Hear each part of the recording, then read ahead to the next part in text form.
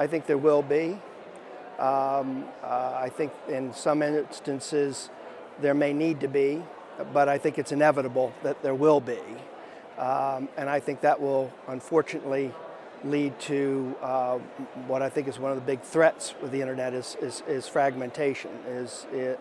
I'm hoping, however, that the fragmentation comes along not at the country level, where you have countries opting to do as China, for example, has done and build up defensive walls, but that it goes along more commercial versus social versus other, so that you've got fragmentation, but in somewhat of a positive sense, if you will.